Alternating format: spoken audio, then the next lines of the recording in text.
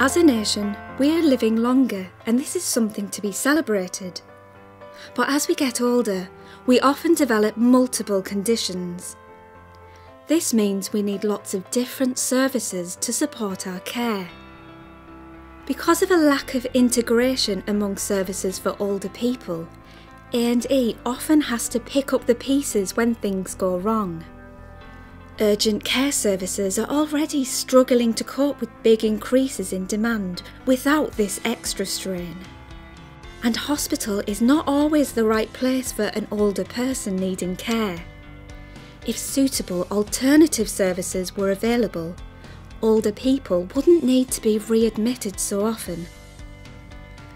At the end of January 2015, the number of people still in hospital who could have received their care in or closer to their home was at its highest point in nearly 5 years. We need to do more to make sure older people get the right care in the right place to meet their needs. Lots of research has already been done on improving urgent care for older people. There are good examples of care happening up and down the country. But different parts of the system aren't working together as effectively as they could. As health and care leaders, we need to make them work better for everyone. This includes patients, carers, families and NHS staff. Because if we don't take action, we'll have a crisis on our hands.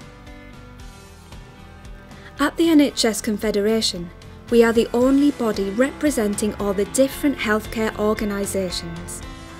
We are bringing together a wide range of experts to find practical solutions to address this growing problem. We want to develop recommendations that will be supported and implemented locally. Help support our commission on improving urgent care for older people.